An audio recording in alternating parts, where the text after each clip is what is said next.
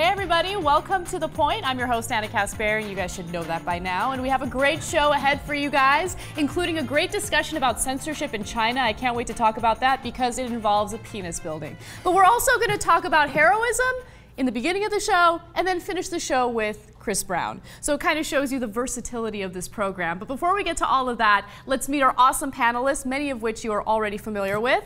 Max Lugavere is a longtime TV personality who will soon be launching a new show on AOL, Acting Disruptive, featuring celebrities who challenge the status quo. Now, your first episode features Adrian Grenier. Yeah.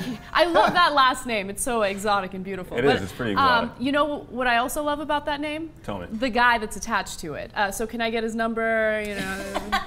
Yeah, I can hook that up after the show. All right, sounds good, sounds good. I mean, I'm in a relationship, but I can take care of that. All right. Dave Rubin is a comedian and the host of the newest TYT network show, The Rubin Report, which you should all check out, especially the most recent episode. I hear that you had a really, really great panel. I had the most fantastic panelist ever. Have you heard of this Anna Kasparian girl? I have. She was sensational. You also had Elaine. And Elaine Boozler. Who's amazing. Great comedian. Yeah. She made fun of me throughout the entire episode, which I loved. So you guys should She's a check bit of that an out. ageist. She thinks you're awfully young. Which I don't take as a huge criticism, so that's okay. Desi Doyen is the co-host with husband Brad Friedman of the nationally syndicated radio show, The Green News Report. That is, she used to be until we here at TYT decided to like steal her and have her on like every show that we have. Well, you know, you guys are just awesome. I can't help it. Yeah, well, thank you for joining us. It's always a pleasure to have you guys on the program. Now let's get right to our discussion. We want to talk about heroism. Now there's been a lot of talk about heroism after Charles Ramsey saved the 3 women that were held captive by this hideous, hideous man, Ariel Castro. And of course, there was also a lot of talk about, you know, whether or not you should be considered a hero if you come out as a major athlete who's gay. Now let's watch a quick video that explains a little more about this. Let's turn to Jason Collins.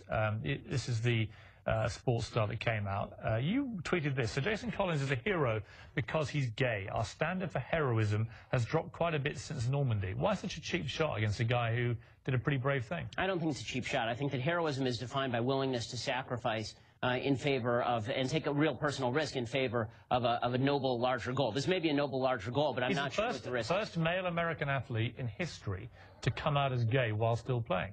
If you've been watching the news at all over the past 24 hours, you know that a star has been born. A man named Charles Ramsey from Cleveland. Last night he was very busy eating a Big Mac when he heard a woman screaming from inside his neighbor's house.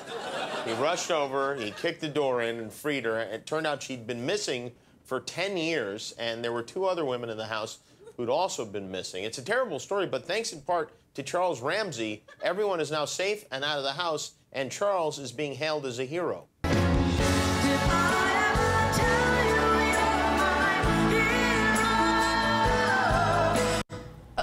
All right, it'd be a fascinating way to end the video. I love it. Now, recently, Angelina Jolie also came to the public and said that she had a double mastectomy, and a lot of people were saying that she was heroic for talking about a very personal decision that she made for her health. Desi, I want to start off with you with this whole question of heroism. I mean, do you think that Angelina Jolie is a hero? And if so, or if not, I mean, how do you define heroism? Well, I think that's a great way to start, is how do you define it? I mean, I think generally we all have sort of an idea of what it means without actually stopping and thinking about it. And so you made me stop and think about it. It's like, I think what it is it's, you know, when you do something that is selfless, that helps someone else, does not help yourself in any fashion, it's also something that is at great personal risk to yourself. And I think the guy that was on the video where he called it, you know, it's in service of a noble, large goal, but somehow a lot of people seem to believe that heroism has to involve physical risk of your life. But I think with Jason Collins specifically coming out as a professional gay male athlete, the first one, that was at great personal risk to his livelihood. And I think that life and livelihood are, you know, 2 things that can also be considered part of that definition. So I absolutely think Jason Collins is a hero. He's a hero to a lot of people for being the first one to do this. Angelina Jolie, not so much. I think that she's a great role model. I think what she did was very courageous, but I wouldn't necessarily call it her being a hero for this, because she's already basically set for life, and it's not necessarily going to be as much at great personal risk to her life or livelihood, you know, for her to have come out like this. It's great what she did, don't get me wrong. Right. But I don't know if it would fall under my definition of hero. See, and I like that you say my definition of hero, because it really does differ from one person or another. In the eye of the beholder. Really, that is the case. And like when I think of heroes, not to get too schmoopy here, like I think about my mom. You know, like that's my hero, exactly. right? But to everyone else, they're like, that's just your mom. That doesn't mean anything, right? And when I think of heroes, I think of Spider-Man. So everybody, but we should be clear, there's a difference between being bitten by a radioactive spider and then saving the world, and then just regular people. What a real hero is someone who steps up to the moment. Right. So Charles Ramsey, there were many people that probably had little indications of things. He stepped up to his moment. He now has his defining moment and saved these women's lives. Jason Collins, yes, maybe he's going to retire, maybe he wasn't the greatest player, but he stepped up to his important moment, and that's what a hero is, in my view. Yeah, I mean, I think that the opposite of heroism is apathy, and you know, I think that Angelina Jolie definitely needed to do what she did, but she could have just kept it private. You know, she easily could have somehow, and I think that for her to sort of ignite the national conversation about the need of voluntary double mastectomies when you have this gene. I think it's great, you know. I mean, so many people sit idly by and do nothing with their platforms, you know, especially in the world of celebrity. Or they do something extremely generic, like they'll find some charity that they can attach their name to. I mean, would you consider that heroic if it's like, oh, well, I got to do something philanthropic, so sure, I want to fight for women who are victims of domestic abuse? Yeah, I mean, I think as long as it's an authentic effort, you know, it can't just be lip service, you know. There was one of my favorite movies of the past year is The Dark Knight Rises, and at the end of The Dark Knight Rises, there's an amazing quote that Batman says about heroism. He said, "A hero can be anybody, even somebody putting a coat, reassuring a young child that the world hasn't ended." I mean, it's all relative, you know, and I think that this definitely goes for people with platforms. Yeah, it's not just about acts. It's not just about running into a burning building. It's about the moment. We all are going to have some moment in your life where you can be better than yourself, and that is what a hero is. Would you consider our soldiers heroes? I know that Chris Hayes made controversial statements when he said, you know, well, they're not really considered heroes. And of course, he had to backpedal from that a little bit because he got a lot of hate. So I know I'm putting you guys in the hot seat right now by asking you this very difficult question, but Dave Rubin, I want to start off with you. Do you think that if you join the military, that automatically makes you a hero? Can I wait till they give their answers and then I'll just parse between them? I would say, yes, they're heroes in that they are doing something benevolent to protect our freedoms. And it's not worth getting into all the politics of whether we invade countries we should. They don't make all those decisions. They are trying to do something good, something that doesn't pay a lot, that they're not going to get a lot of benefits from in the rest of their lives. And I think in that regard, they are heroes. Desi, can you have a checkered past and still be a hero? Now, in the specific case of Charles Ramsey, people started looking into his past and they were like, turns out he was a bit of a criminal, and they're trying to belittle what he had done. And do you think that that takes away from his good act? I think absolutely you can be a hero with a checkered past, and absolutely it takes away from what he did for people to... I think the media, looking for something else to just keep the story going, are digging into somebody's past. And they're not doing it because he did such a great thing. They're doing it because they just need to fill some time. Yeah. I think what Charles Ramsey did was heroic, because many people in an urban area, many people would just, you know, be apathetic or would not try to get involved. Remember, there was a huge, terrible episode that happened in New York in the 70s, where a woman who was being raped and murdered in her neighborhood, and she called out for help, you know, over a period of like a half hour, and nobody came out to help her. So that would be the opposite of heroism. So what he did by stepping up and getting those women out when he didn't have to, I think absolutely means that he can be a hero in that situation. Yeah. Totally. So Max, is there a specific case where you felt that, you know, you could really rise to the occasion and be a hero? Me? Yeah. Come on, I mean, Batman, what do you got? Well, I think day to day, every day is sort of a hero's journey, you know, on the individual scale for each of us. So I think that it's like, you know, whether it's donating to a Kickstarter campaign here and there that you find to be really sort of meaningful, or, voting with your wallet at the supermarket and going with, a meat product that's from an organic, natural, small farm as opposed to like Monsanto. I think that that's, a micro-act of heroism that should be respected, Yeah, I love the different definitions of hero. I'll give you guys a specific example of where I felt that I was a hero, because I know that, tooting my own horn is something the audience loves. That's very heroic, by the way. Yes. I remember when we were in Vegas once, the line for the buffet was insanely long, and this huge group of people just cut everyone, and I lost it, and I really spoke up, and someone who worked at the buffet told them, no, back of the line. Ooh. And you know what? I think that was pretty damn heroic. Wow. Especially in Vegas. Exactly right. You're hungry, you're hungover. Yeah. I'm obviously joking around. But it is totally true. I mean, there are so many little acts that people can do that really have such a huge influence on people. And I love that. I love that, they do get credit for what they do, especially in the case of Charles Ramsey. You guys are absolutely right. There were so many cases in that particular story where people suspected something, but they didn't really investigate it. And, he put himself in a situation that could have been risky. I mean, I remember he said, there's something wrong when a pretty little white girl, is trying to run into the arms of a black man, right? So it seemed like he had his hesitation in the beginning, but he did something that he felt was right, and it saved 3 lives. And wasn't the beauty of him, like, there was such honesty in him, like the way he did those interviews, there was nothing pretentious or about me. He was so matter of fact. I was having my McDonald's, and I just did this thing that anyone would do, and that's what a hero is. Yes, definitely. So is being a hero something that people are born with, or would you say that it's something that is learned? There's this whole nature versus nurture argument when it comes to heroism. Max, let me start off with you. Yeah, I don't know. I mean, I think moment to moment people have the opportunity to make heroic choices, and I don't think you have to be born with it. I think it's just, I think it's kind of in our DNA, to do the right thing. I don't think you need any sort of, outside influence. Interesting. Desi? Well, I think one of the things that you do find is that when we have the society that we have, the culture that we have, we talk to kids from a very young age. They've got Sesame Street, they have comic book characters, they have superheroes. We're constantly presenting to them in our societal mythology, if you want to call it that. Hey, these are the ways that you get along great. These are sort of our culture. You try to help other people. You try to be selfless and unselfish when you can. So I don't know that it's innate. I think that we do sort of train each other and talk to each other about these things, and they see that good things happen when you help people. So that's the training from childhood. But also there is some when you're going through, say, military training, that they do say you never know how you're going to react when the moment you are required to step up, when that happens, and that's why they train them so hard, so that they can behave instinctively and not have to stop and think about it. So it's, we don't really know how any one of us would react when presented with that situation, and we can pretty much hope that we will behave in a way that we'll be glad we did later.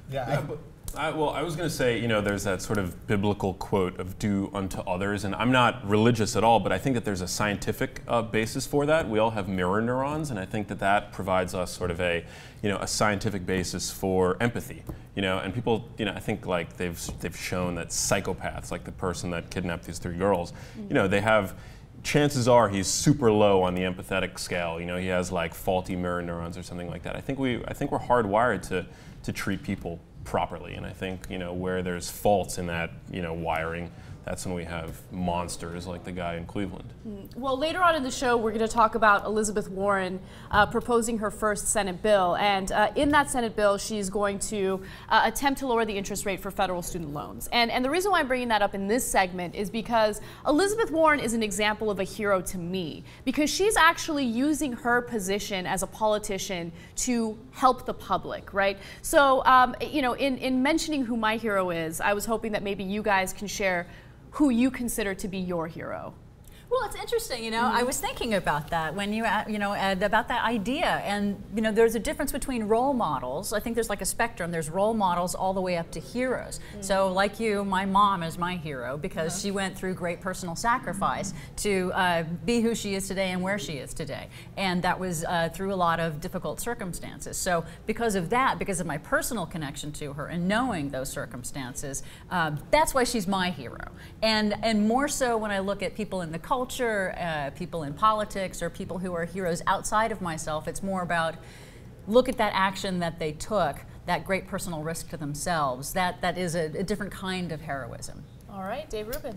Well, my mom, of course. Yeah. You have to say mom. Yeah, no, all of us have to say mom, yeah, right? all mothers everywhere. Desi's mom, your mom. But in another way, I would say Ellen DeGeneres, because after she came out and she did her first stand-up special as an out person, and we had known her one way for 20 years, it was so eye-opening, and that I saw this other person that I identified with because of comedy, who was stepping up and doing something that I felt like I should have been doing for so long, and that special just opened my world, and yeah, it was pretty heroic. That's a great answer. Yeah. Max?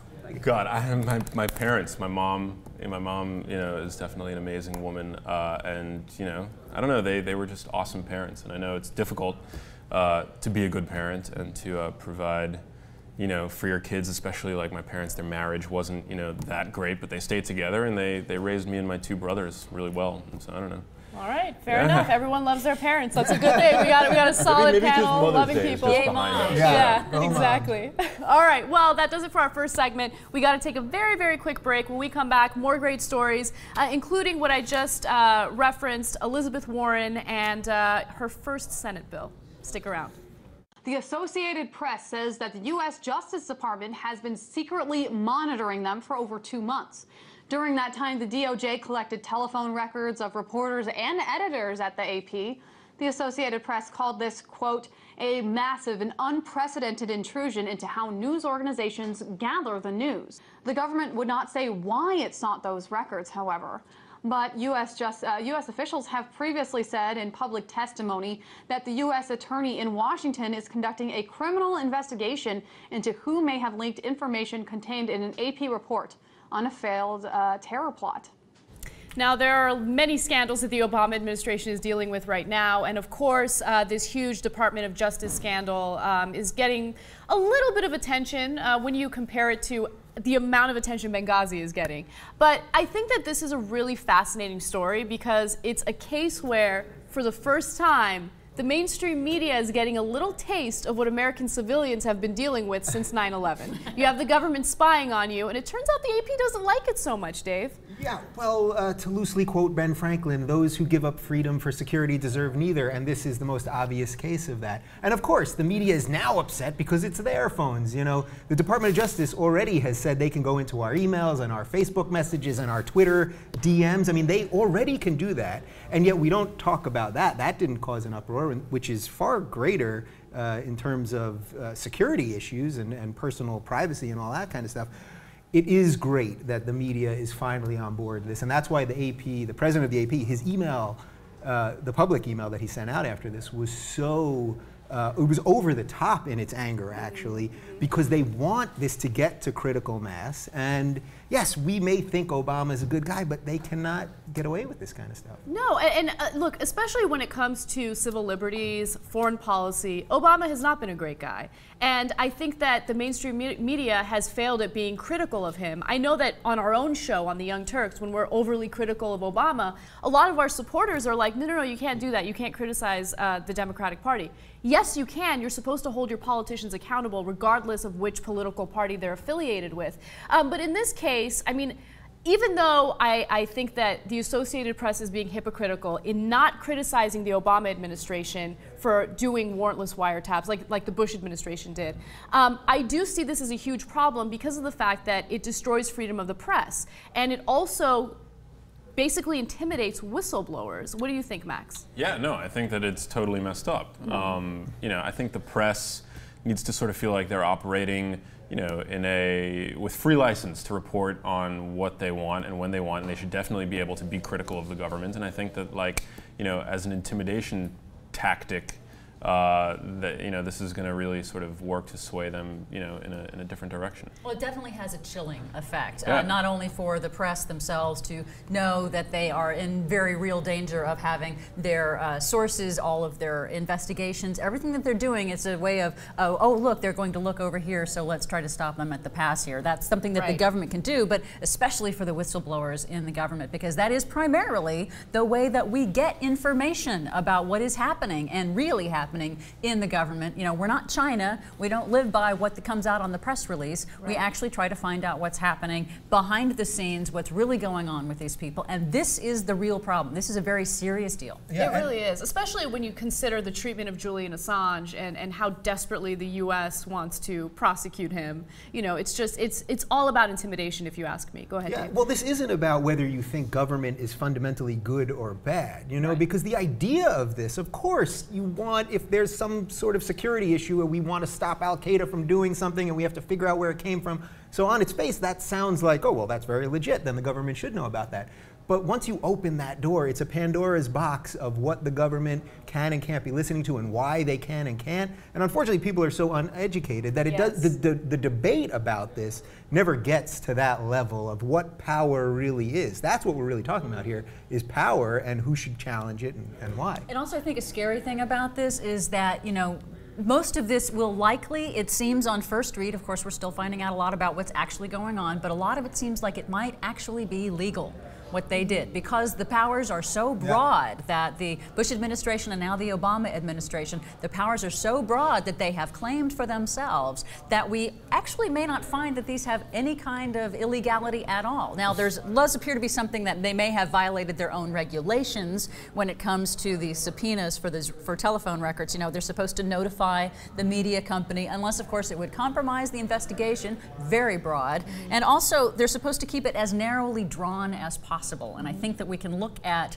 you know, regardless of what the government's justification for this subpoena was, that we can look at it and say, yeah, this was a wide dragnet that they passed through here. That should definitely be a violation of the regulation to make it narrowly drawn. Yeah, I see this as the destruction of democracy, because we're supposed to have a system of checks and balances, and the media is supposed to play a role in that system. They're supposed to hold politicians accountable. And if the government has such broad power and has the ability to intimidate the media in this type of way, that destroys the power of the media, and it's a disaster. Now, Dave, do you see this as a turning point when it comes to the violation of privacy? Now that the Associated Press has been attacked in this way, do you think that they're going to start pushing for more protections for privacy? Yeah, I think we've had two moments with Obama that have sort of turned things. First was the Rand Paul drone filibuster. That really got the libertarians to go, oh, maybe something's not right here. And now this, and because, as I said earlier, because this is about the media, if they love one thing, it's the media. We're all the media, so, you know, I say that with a grain of salt. I say that with a grain of salt. You save someone at a buffet, so, you know. There you go. But yeah, the media will not let something happen directly to them. This is fine. I mean, you can see it very clearly on Twitter. Everybody that works at BuzzFeed and Politico, and they're all on this for the first time. They've let everything slide with Obama, but finally they found a cause that they're all going to rally behind. And I think it's a great thing. All right, we got to transition over to Elizabeth Warren, so let's do that. Elizabeth Warren is looking out for students. Let's take a look. $27,000. That's the average amount student loan borrowers that graduate end up owing, $27,000. But the interest rate on federal student loans is set to double this summer if Congress does not do anything about it. Enter Democratic Senator Elizabeth Warren. She has introduced a bill that would give a steep temporary discount, taking the interest rate from 3.4% to under 1%. Tell me more about this bill. Why under 1%? Why not just keep it where it is? Well, look, the bottom line is that every day the United States government lends money to big financial institutions. They've been doing it for years now. They've been doing it at about 0.75%. That's been the interest rate. We have students who are out there borrowing money to get an education, working hard. My view is if the American taxpayer is going to invest in those big financial institutions by giving them a great deal on their interest rate, let's invest in those students by giving them the same deal. That's what it's about. Now, Elizabeth Warren has worked with MoveOn.org to get this petition rolling, and more than 300,000 people have signed the petition, which means that it does have a significant amount of support. And also, I love the way that she framed this issue, because you compare student loans to the loans that these big banks got when they destroyed our economy. So Max, first question goes to you. I mean, I know I just stated why it's a good idea, but what do you think? Do you think this is a good idea? Yeah, I think it's a great idea. I mean, I have friends that are drowning in student debt, and you know, they're a few years out of college, and I just think that, like, Obviously, you're not comparing apples to apples because there's a lot less risk involved when the government loans to big corporations that have, regular income, and people that come out of college, their prospects aren't as guaranteed. But I do think that education is something that we need to value and promote as a nation. And yeah, it's still 1%. The government is still making money from it. So let me jump in about what you said when it comes to risk.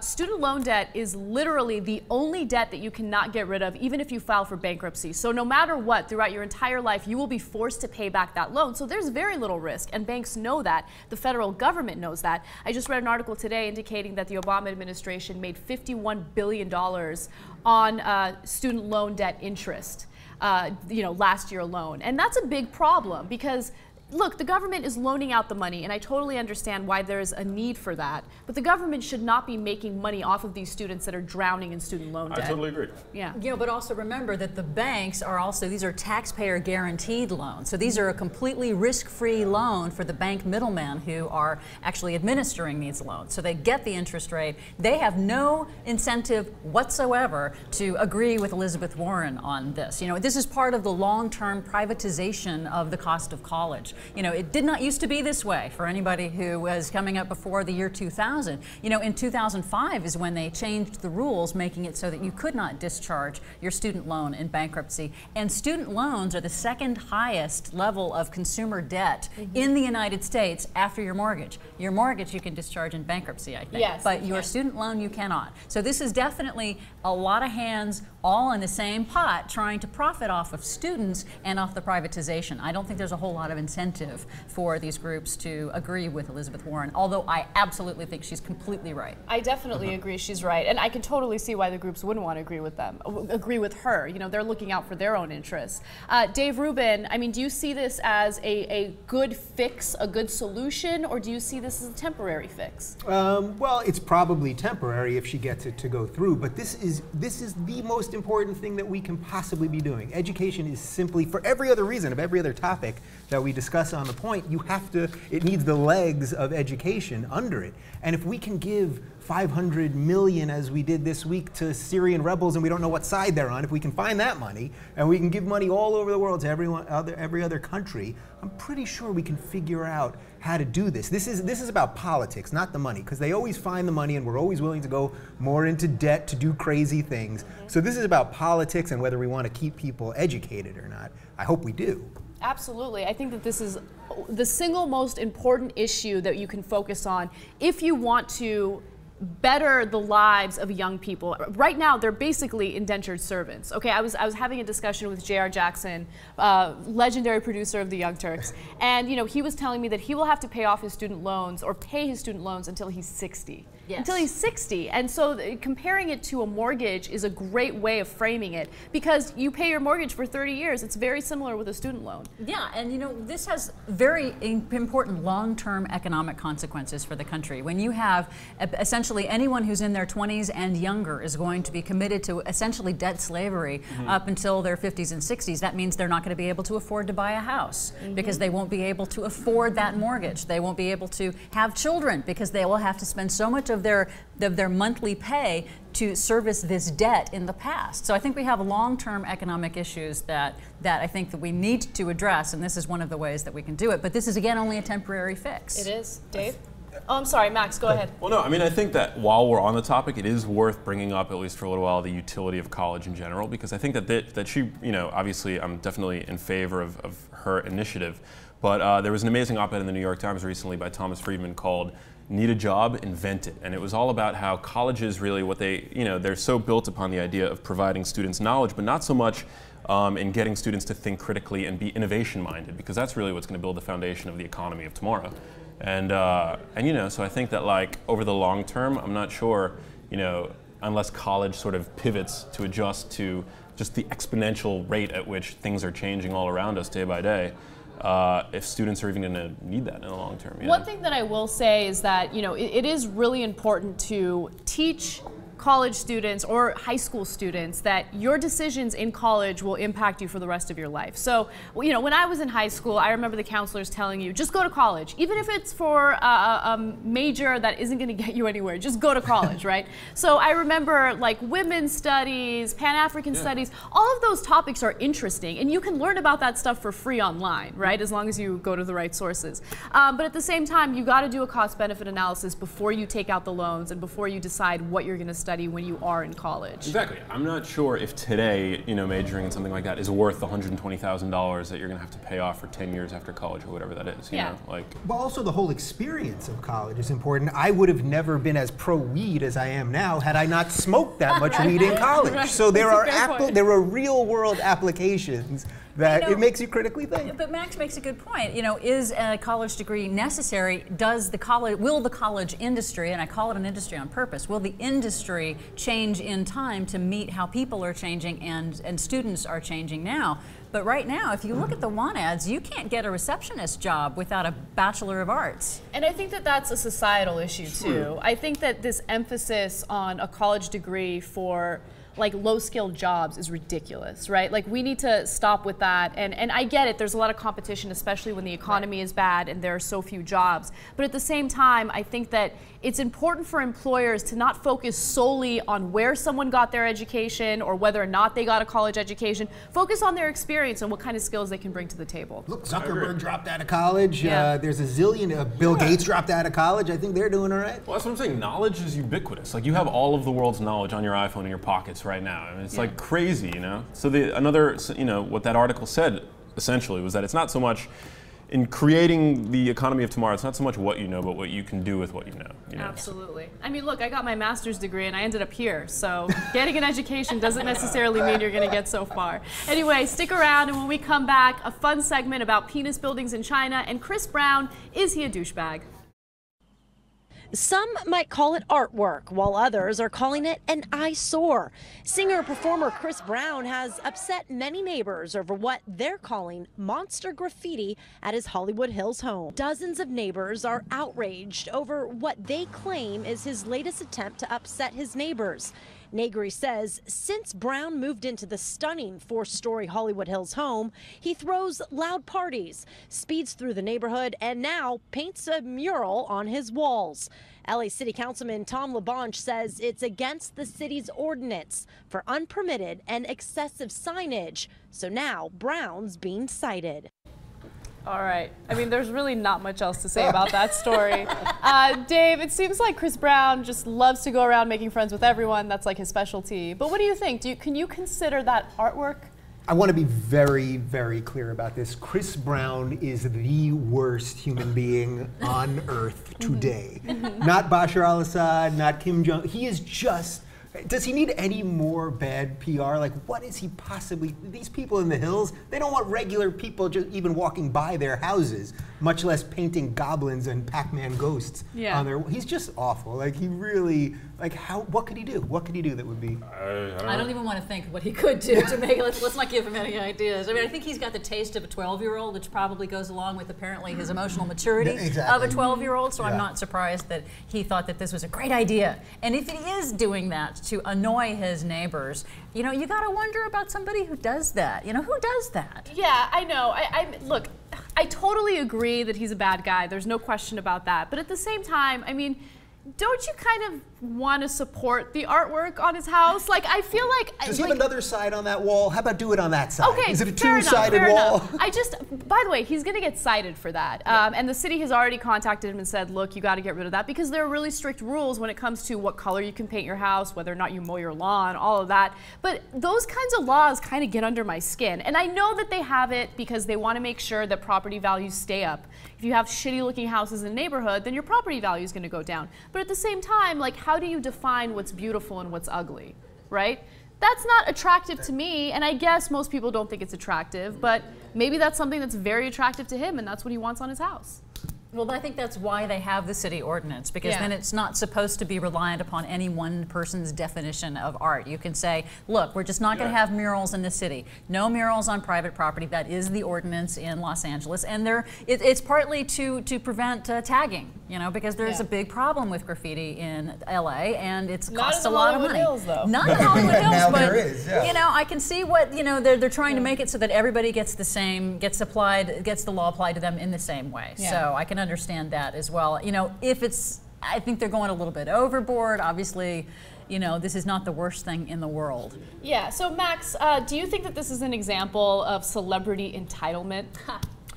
Kind of. I mean, you know, he's not exactly being subtle with his affection for street art. You know, I think that I definitely would qualify it as art. I mean, they're cool drawings, but I think, you know, it's upsetting the neighborhood. He's got to be mindful of that. Right. He probably throws parties all the time. I think they said that. Like, you know, I've never been to one of them, so I don't know. But, you know, they were saying that it's upsetting the children of the neighborhood. They're freaked out. They're having nightmares about the drawings because they have huge fangs. And, you know, I think that that's worth taking into account. Like, if he has, like, any sense of empathy in him, which, you know, it's doubtful that he does. But, yeah, I mean, just take it down. How much more money and press does this guy need? I think that's what this is really. It's about the never-ending hole that is his soul. That's what's going on here. It's just this well of nothingness, so he just has to keep acting out in these crazy, bonkers ways. Normal people do not do these things. But think about this. Like, I always wonder if it's just because he was born an asshole or if it's because society made him an asshole, right? Because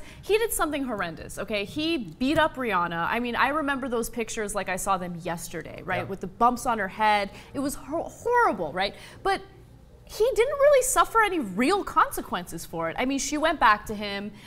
There were people defending what he did. They're like, well, Rihanna was a bitch, so that's why. I mean, it was incredible. When that story played out the way it did, I couldn't believe it. And at the same time, I'm sure he's in his own little celebrity bubble where he's told he's talented. He makes a ton of money. He has songs where he's like making fun of people who are crying from outside the club because they can't even get in. That's his whole thing. He's constantly being rewarded. So can you blame him for acting out the way that he is? He does get a lot of attention for it. He does. He's making paper. You know? Okay, I'm referencing that lyrics. Means money, I think. I'm referencing lyrics, and everyone's like, "What is she talking about?" I just think he's an idiot. You know, he could have all the money in the world, but you can't buy class. Yes, I love that. There was a Real Housewife of New York who had a song called "Money Can't Buy You Class," and I just remember that. Yeah, wow. Money can't buy you class. And it is so true. And there's nothing classier than a Real Housewife, so, you know. Totally. And, you know, it's an important learning moment for everybody. Absolutely. Now, just to be 100% clear before we leave this topic, I am playing devil's advocate with this story. I think he is horrible, and he should respect his neighbors. You're living in this area. People are expecting peace and quiet. You know, keep it down with the parties. But I'm willing to defend him a little bit when it comes to artwork. All right, moving from one colossal dick to another, we have a story that's causing a lot of hard feelings in China. Let's take a look. This building, erected in China, proves the country has questionable architecture taste and just plain no sense of humor. Hey y'all, it's David Begnaud and this is Newsbreaker. So the Independent reporting censors in China doing their best to block social media sites where users are poking fun at the new headquarters for the state-controlled newspaper, The People's Daily. It's under construction and people think it looks a whole lot like that certain part of the male anatomy. The Atlantic reports users on Weibo, China's equivalent of Twitter, are working around the censors by sticking to double entendres like this one. It seems The People's Daily is going to rise up. There's hope for the Chinese dream. Pick of the building going viral meanwhile. Not the first time, though, China's architecture has been mocked. News anchor Dan Lewis points out on Twitter that China's new Gate of the Orient was ridiculed because it looked like a pair of underpants. Yeah, underpants or something else. I love it. So people are, you know, obviously amused by this. And I think it's hilarious that there's a building in China that looks like a dick when China has banned pornography and had banned pornography in the 1940s, right? So people are like freaking out over it. Of course you expect the juvenile reaction. I should note though that the building isn't completed yet. So what you see at the top, which looks like the tip of a penis, is really scaffolding. So who knows what it's really gonna look like when it's finally done. I was gonna say, at least it's circumcised. If they had a less giant, prone to certain infections. Yeah, if they had a giant fountain at the top of that thing, now that. Oh my God. No, I love these pictures, they're hilarious. People playing with it, yeah. So in China, you can't get like human porn, but you can get building porn. And people are like, you know, losing it in their pants over it. Doesn't this just show that if you don't give people regular porn, they will build giant penises? This is why you need porn, because it lets people get that out instead of having to walk around and, oh, look at that penis and that vagina building, and We're a horny species. We are a horny species, and once you tell people, like, you can't have sex, you can't think about sex, you can't even look at a woman's anatomy, right? People lose it. They find ways to do it. I was having a discussion with a coworker who had gone to Iran, and he's like, look, I was there for a few weeks, and honestly, after like the 3rd week, I would see like a woman's ankle, and I would get excited, right?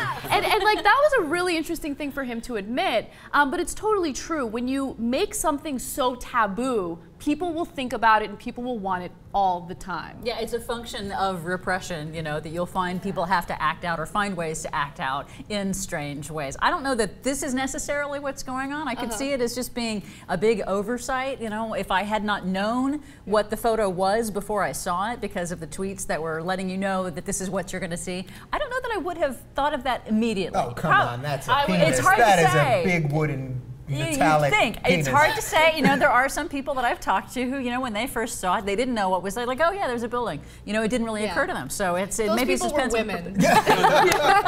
Do we know what's going to be housed in the penis building? Do we know what kind of offices and buildings? The state media. Right, state-owned and that's newspaper, it. So it's just the state media. There's not going to be. Which is so appropriate when you think about it. Yeah. So they actually don't know, like, that's the scaffolding around the top? Yeah, They're the not building, sure. the pictures that we're showing you right now, it's the building that has not been completed yet. We don't know what it's going to look like when it's completed. So, and I love people that noted that it is scaffolding. So I think that the tip will look different when it's finished, okay?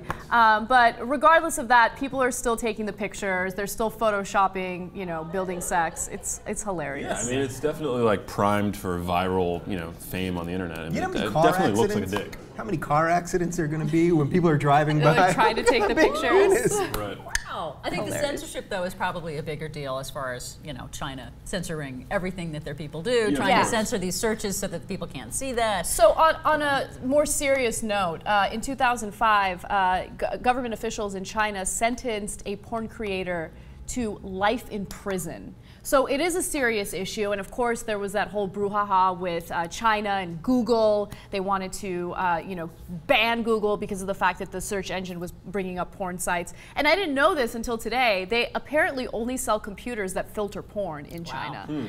So they're very, very serious about it. It's ridiculous. Come on, if you're an adult and you want to watch porn, that's a single person's own business. No one else needs to be involved, especially the government. Now, this is a perfect example of government that's too big. Anyway, when we come back, Off Their Feed, our new segment where we take top tweets of the week and we judge them. Hey everyone, back to The Point, and we're gonna do Off Their Feed, my favorite new segment on the show. Let's get right to it. House Speaker John Boehner tweeted this week, House votes this week to repeal Obamacare train wreck that's raising costs and hurting jobs. This will be the 37th time the House has voted to repeal Obamacare. Dave Rubin, go. How about we double the self-tanner tax and really get him to flip his lid? Love it. Desi. 37th time's the charm. I guess my tweet would be, if he were poor, who would help him if he had a flaccid Boehner? What? I can't make perverted jokes on the show? All right, California Congressman George Miller says, I am pleased that H&M, Zara, and CNA just joined the fire and safety agreement for Bangladesh factories. To give you guys context into this story, after the recent horrific Bangladesh factory collapse, are we going to see any genuine change when it comes to the way factory workers are treated? Desi, I'm going to start with you this time. Too little, too late. H&M, you cannot buy a soul with good PR. Love it. Max. I think it's a great move, and I'm, you know, a fan of Zara. So. Mind the Gap. Where's the Gap involved in this? Are they doing? They have not. They have declined to sign on. I'm going to create a hashtag about that.